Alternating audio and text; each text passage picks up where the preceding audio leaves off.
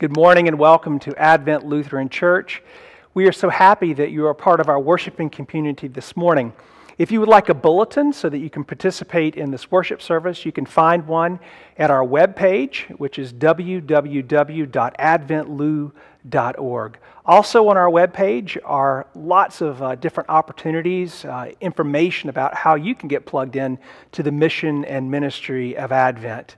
I'd like to thank all of you for the gifts that you offer, your time, talent, and treasure. And I'd also like to remind you that there are several ways of getting your financial gifts to the church during these days.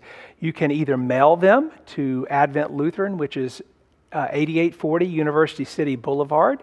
You can also bring them to the church, which is, of course, at the same address. And then there's online giving, and there's a link on the e-news as well as on our webpage. Our ministries continue to work very hard to keep everyone engaged during this extended period of COVID-19, and your support is very much needed and appreciated. Our worship continues with the call to worship.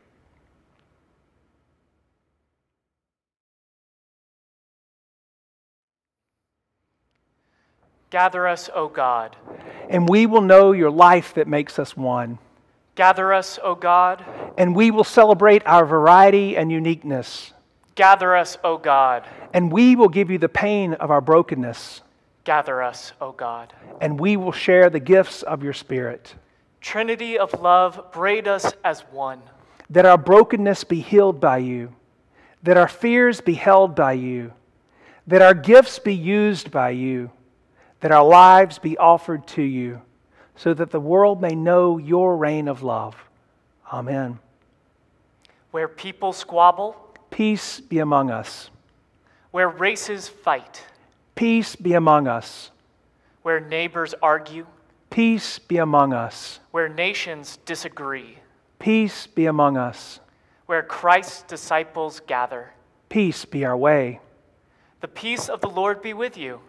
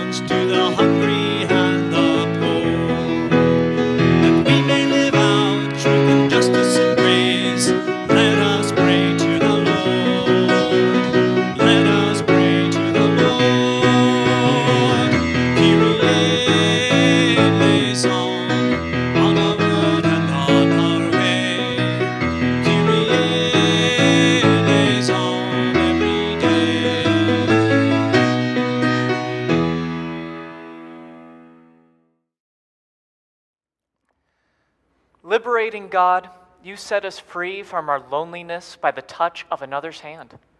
You deliver us from our selfishness so we may be of service to others. You break the chains of our pride so we might walk with you in humility. Christ of love, when we cling to our anger, you send forgiveness to take us by the hand. When we harbor bitterness, you place in our hands the bread of heaven. When we drink from the stagnant waters of sin, you share with us the cup of salvation. Spirit of new life, you gather us as the body of Christ to teach us how to live together, to love together, and to serve together, so that the world might know that you indeed dwell among us. Amen.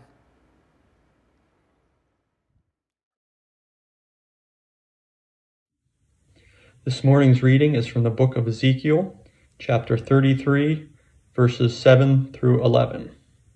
So mortal, I have made a sentinel for the house of Israel. Whenever you hear a word from my mouth, you shall give them warning from me. If I say to the wicked, O wicked ones, you shall surely die, and you do not speak to warn the wicked to turn from their ways, the wicked shall die in their iniquity, but their blood I will require at your hand. But if you warn the wicked to turn from their ways, and they do not turn from their ways, the wicked shall die in their iniquity, but you will have saved your life. Now you, mortal, say to the house of Israel, Thus you have said, Our transgressions and our sins weigh upon us, and we waste away because of them. How then can we live? Say to them, As I live, says the Lord God, I have no pleasure in the death of the wicked, but that the wicked turn from their ways and live. Turn back from your evil ways. For why will you die, O house of Israel? This is the word of the Lord. Thanks be to God.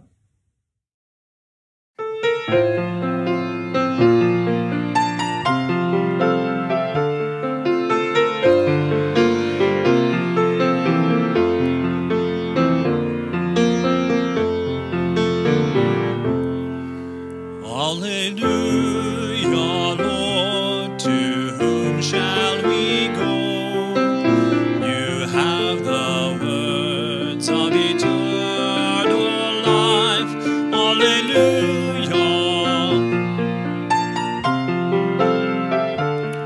Alleluia, alleluia.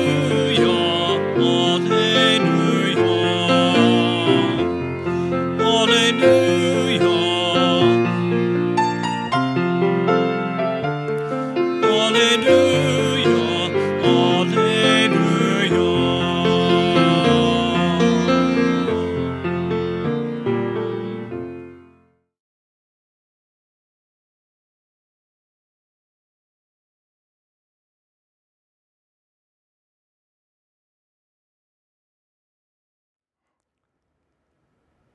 The gospel comes to us this day, as does Christ, from the Gospel of Matthew, the 18th chapter. Jesus said to his disciples, If another member of the church sins against you, go and point out the fault when you two are alone. If the member listens to you, you have regained that one. But if you're not listened to, take one or two others along with you, so that every word may be confirmed by the evidence of 2 or 3 witnesses. If the member refuses to listen to them, tell it to the church. And if the offender refuses to listen even to the church, let such a one be to you as a Gentile and tax collector. Truly I tell you, whatever you bind on earth will be bound in heaven, and whatever you loose on earth will be loosed in heaven. Again, truly I tell you, if 2 of you agree on earth about anything you ask, it will be done for you by my Father in heaven. For where 2 or 3 are gathered in my name, I'm there among them. This is the gospel of our Lord. It's been said that all you need for an Alcoholics Anonymous meeting is a coffee pot and a resentment. When I look back to those early days of sobriety, where I was just holding on for dear life from one day to the next, I know that I drove everyone completely crazy, especially my dad. He'd been in the rooms of AA for around 10 years before I finally started to realize that I couldn't stand myself anymore, drunk or sober. I lived with him for the first 6 months after getting out of treatment, and we would go to several AA meetings together each week. On the way to the meeting, I'd be angry with some resentment about another person or something that was going on. The hour-long meeting would give me just a respite. And then we'd get back in the car, and I'd pick up the earlier resentment or find a new one that frustrated me to be angry about. I'm surprised my dad never pulled over and made me walk home. I was a mess. I was a piece of work. I know I was horrible and a miserable person to be around. holding on to the most ridiculous of resentments that felt so all-consuming at the time, filled with bitterness, eaten up with unforgiveness, dead on the inside and completely unavailable for any meaningful relationship with another person, let alone God, who at the time I wasn't all that sure about.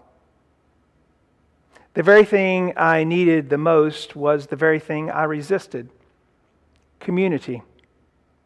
I didn't know it during those early days of sobriety, but every meeting I made was building a foundation for community, a real community, a true fellowship, a place where people from all walks of life gathered and talked about their struggles with alcohol, the relationships they had lost, the resentments they held on to, the baggage they carried but wanted to let go of, the fears they tried to cover up, the brokenness they still hoped would one day be healed, and the unforgiveness they had let imprison them for far too long.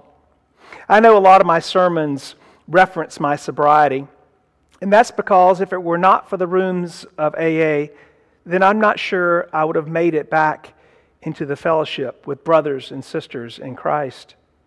As many of us in AA have discovered, there's an organic connection between the spirituality we experience in a church basement around a coffee pot and the forgiving God that we discover in a sanctuary around a cup of wine and a loaf of bread. Each time I read Matthew 18, I'm reminded of how fragile Christian communities really are. We often forget this. Then we start talking about relationships that we share with each other. And then we start taking those relationships for granted. We get sloppy with our words and our actions. We cut corners with the responsibilities we have with each other. We neglect the opportunities to share in the fellowship with each other until, that is, COVID hits and we've not been able to physically gather for almost 6 months. But we put our own priorities ahead of our commitment to serve another member. We procrastinate when we need to seek forgiveness. We postpone what I call the daily tending to our sphere of relationships until we have before us a mountain of deferred maintenance. The Christian community in a case like this becomes an unweeded garden, and we hardly know where to start. Jesus was well aware of the fragility of the nascent community that he was forming around himself. He knew the danger of letting unforgiveness find root in the hearts of those who shared their lives together. Listen to his urgency in today's gospel. If another member of the church sins against you, go! Go and point out the fault when you two are alone. He anticipated how necessary it would be for the disciples to speak the truth in love to one another. Listen, he says, if a member listens to you, then you've regained that one. You've not lost the relationship with a brother or sister, Jesus says. And Jesus also knew how difficult the practice of seeking forgiveness would be even for the healthiest of communities. That's why he gives specific instructions, step by step, on the process of reconciliation with another. Go and point it out. Take one or two others along with you. Tell it to the church. For any of us who've hung around church for a while, we more than likely have had the need to address another person in the community.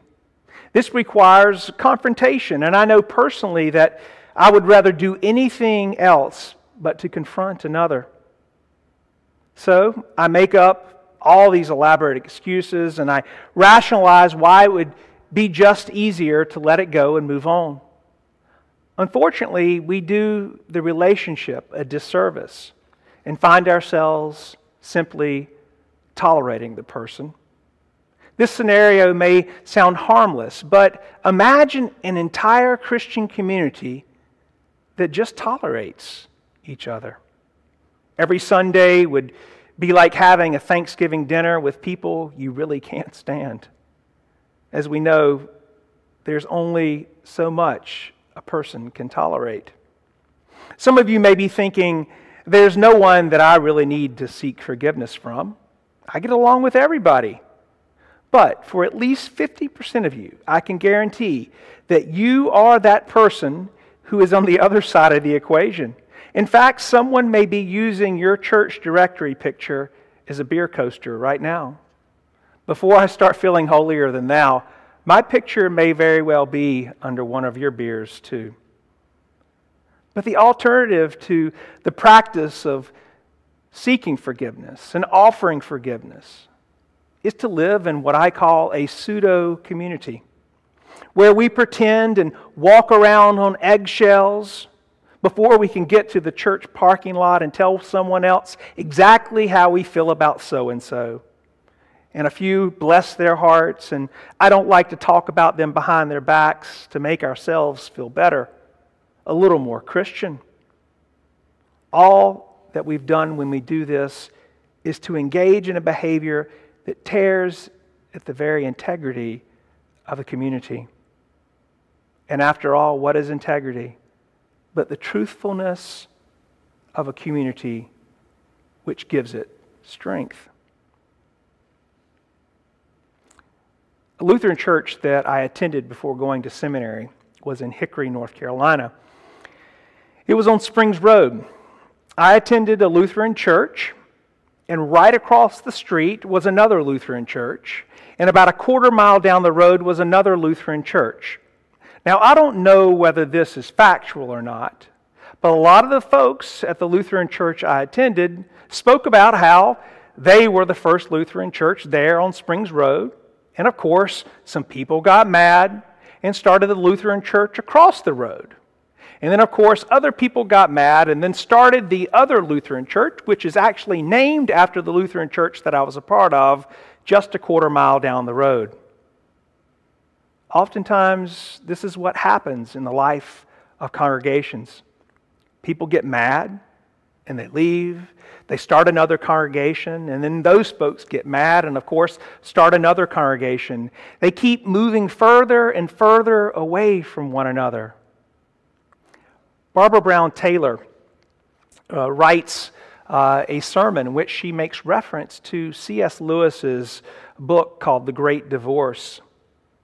Taylor says that for Lewis, hell is like the vast gray city, a city inhabited only at its outer edges, with rows and rows of empty houses in the middle, with their neighbors and all the neighbors who have moved and quarreled with them to new neighborhoods, leaving empty streets as they move away, leaving empty houses behind them. That, C.S. Lewis says, is how hell got to be so large. Empty at the center and inhabited only by the fringes, because everyone in it chose to distance themselves instead of doing the central, but sometimes difficult work of forgiveness. Barbara Brown Taylor goes on to say that the part of Christian community, the part that brings the community back together, that has distanced itself, of course, is the willingness to do the hard work of confrontation. The willingness to say that this relationship is important enough for me to risk seeking forgiveness from a brother or sister, or offering forgiveness to a brother or sister. That this community, this Christian community, no matter how fragile it may be, is important enough to do the work of forgiveness. Barbara Brown Taylor says, when we do this, it is like throwing a block party smack in the deserted center of hell, and to fill that place with so much music and laughter, such merriment and mutual affection, that all the far-flung residents of that gray city come creeping back from their distant outpost to see what the fuss is, the light, and the joy of community is all about. Throwing a party, gathering the community back together. That's one of the things that I so appreciate about the community of Advent Lutheran. We're not a perfect community, but we're a community that's willing to hold on to each other, to do the hard work of seeking and offering forgiveness to one another. We're a community that knows how to do that hard work, not always perfectly, but a community that knows how fragile but indispensable the Christian community is to the mission and ministry of Jesus Christ. But we're also a community that knows how to gather around for a party, the party that we call the Eucharist, the Great Thanksgiving, a place where we receive the body of Christ given for you,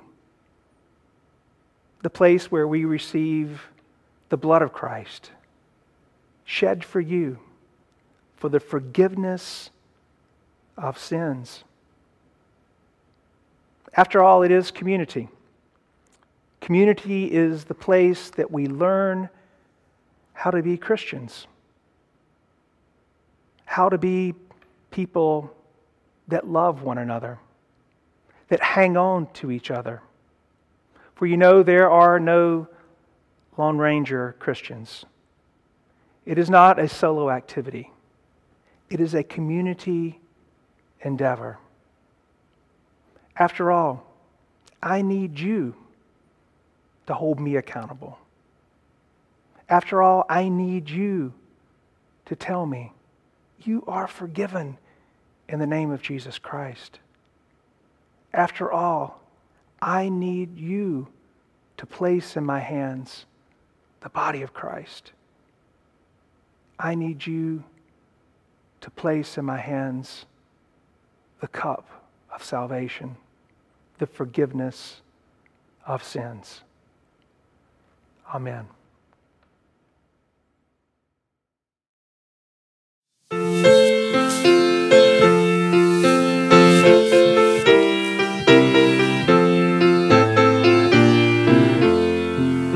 Jesu, Jesu, fill us with your love, show us how to serve the neighbors we have from you. Kneels at the feet of his friends, silently washes their feet. Master who acts as a slave to them. Jesu, Jesu, fill us with your love, show us how to serve the neighbors we have from you. Neighbors are wealthy and poor, where he didn't call her and grace. Neighbors are nearby and far away. Jesu, Jesu, fill us with your love, show us how to serve the neighbors we have from you. These are the ones we will serve, these are the ones we will love. All these are neighbors to us and you. Jesu, Jesu, fill us with your love, show us how to serve the neighbors we have from you. Kneel at the feet of our friends, silently washing their feet. This is the way we will live with you.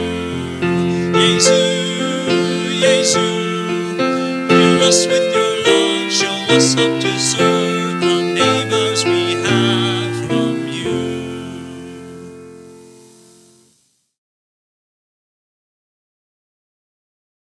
Let us confess our faith with the words of the Ionic Creed. We believe in God above us, maker and sustainer of all life, of sun and moon, water and earth, of the breadth and beauty of all humanity. We believe in God beside us, Jesus Christ, the Word made flesh, born of a woman, servant of the poor, tortured and nailed to a tree. A man of sorrows he died forsaken, he descended into earth to the place of death. On the third day he rose from the tomb. He ascended into heaven to be everywhere present, and his kingdom will come on earth. We believe in God within us, the Holy Spirit of the Pentecostal fire, life-giving breath of the church, spirit of healing and forgiveness, source of resurrection and of eternal life. Amen.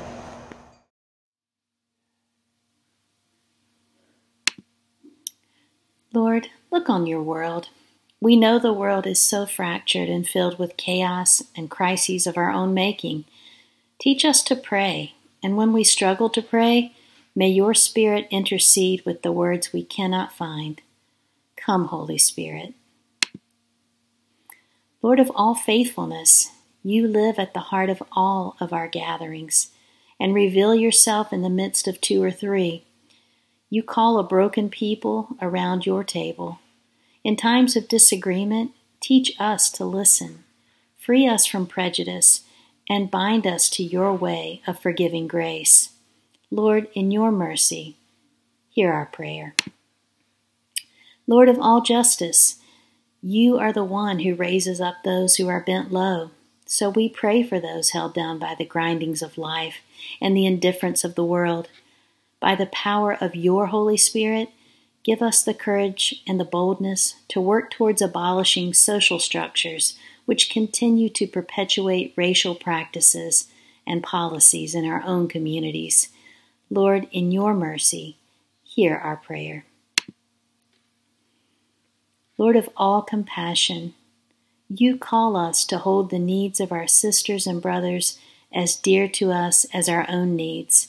We pray for all of our sisters and brothers who seek comfort, healing, refuge, rest, peace, wholeness, community, acceptance, and unconditional love. We especially pray today for Abby Boston and Jesse Amaker, the Ashton family, Josh Baker, Lindsay Baker, Lamont Bell, Ann Brown, Talia Amaker's mother, Frida Christ, Ann Farabee. We lift up Emma Fettig, Eileen Folkerth, Jennifer Gazda, Richard Henderson, Dick Kuklintz, and Waylon Kuklintz. We pray for Phyllis Lester, Ray Matthews, Rick Messina, Hilda Mertz, Justin Mertz, Caroline Morton, and Tyler Odman. We pray for Anita Ortiz, Calvin Roberson, Shannon Roberson, for Richard Schultz, Myra Steele, and we lift up Kirby Strickland and his family. We pray for Mary Faith Strickland, Linda Ann Wassam, for Beverly and Lewis Williams, Lisa Williams, Terry and Carol Wisner, and for Jeff Woods. We now pray aloud or in the silence of our hearts for those we wish to name.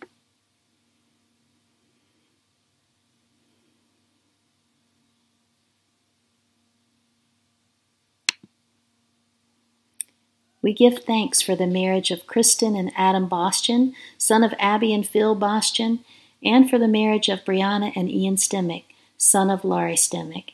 We pray for them as they begin their married lives together. And we remember and celebrate the lives of those who have died, especially Grace Stegall, aunt of Lisa Williams, Marlene Quigley, aunt of Jenny Henderson, Nell Clayton, aunt of Janet Rasmussen. We also remember and we give thanks for the life of Carol Beckenhuis Johnson, mother of Brenda Cecilia. We also remember and give thanks for the life of Giovanna Aparicio Aragon, daughter of Mercedes Aragon, at the second anniversary of her death. By your Holy Spirit, comfort their families and all who grieve. Give peace to those who mourn. Strengthen all through the promise of eternal life in Christ Jesus. We pray for all communities and all people who have been impacted by Hurricane Laura. Strengthen and protect all relief workers. Lord, in your mercy, hear our prayer. Lord, on this Labor Day weekend, we remember those who have no work, who are struggling to provide for their families, and who despair of ever finding employment again. Open our hearts to see the needs of the unemployed and the underemployed, and to respond with compassion and support. Lord, in your mercy, hear our prayer. Lord, take the time and gifts you have entrusted to us and teach us how to use them to give others the abundant life of Jesus, so that your people may rejoice in the new life you give. For you are the life giver, and we are your servants. Amen.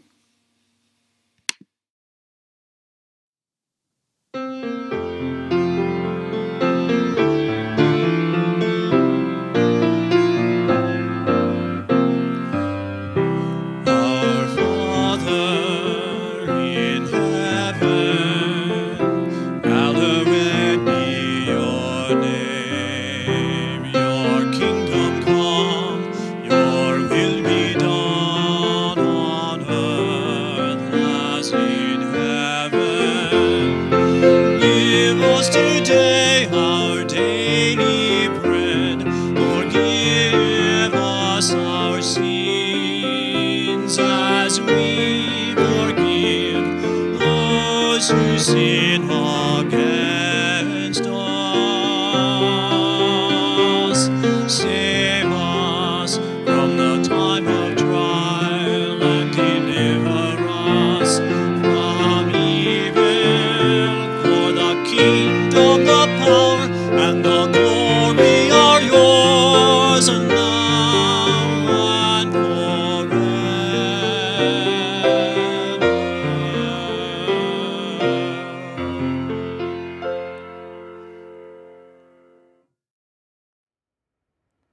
May you never feel alone in the struggle for justice and peace. May you know the support of family, friends, and people who feel as passionately about the world as you do. May you feel a part of the great cloud of witnesses who through the ages did God's work and prayed for the coming of the kingdom. May you never feel alone, and if you do, may you carry in your heart the words of Jesus, who told his friends, "I am with you always." Amen. Go in peace, serve the Lord. Thanks be to God.